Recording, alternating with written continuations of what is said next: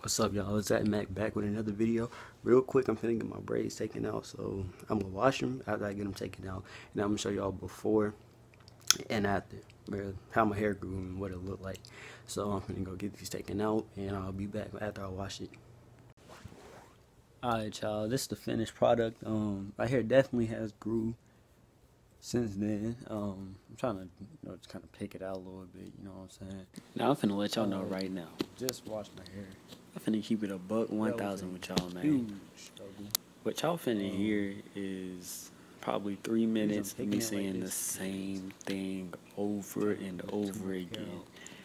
And it's not really because it's my like, I was just lazy and didn't like saying nothing. But what is there to say? Literally, all I was doing was admiring myself while I did this. Now let me live. Let me have this moment. Because when shrinkage hit, I'm not getting this back. Right? So let me have this. Alright?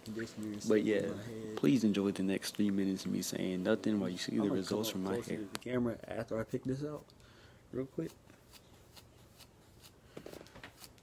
Let y'all see. Alright, so this is kind of the finished product. Like I said, you look like you eat sand. Dang. Fried sand. That's a lot of hair. My hair does shed a lot after the braids. I hate that because it's a lot to deal with. But yeah, definitely if you want to get your hair grown out faster, the fastest way is to either twist out your hair or braid out your hair. That's the fastest 2 ways, I can tell you.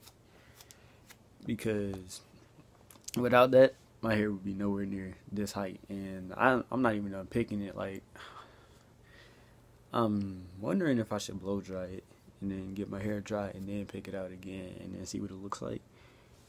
But that might be too much work.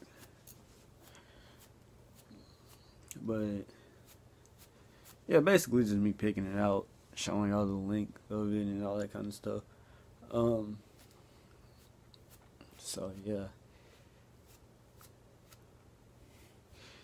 No, my hair had potential to be these heights years ago, last year, and I keep on cutting it down. So if somebody asks me like, how long you been growing it?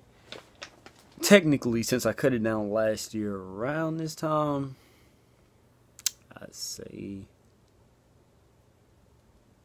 give me a second. It's around a year. It's around a year.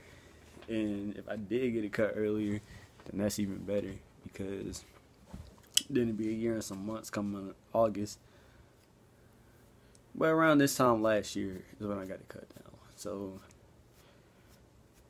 I don't know. We'll say this was a year. Braid your hair. Get your growth. I'll see y'all next time, right? That's pretty much all I gotta say. And I'll see y'all.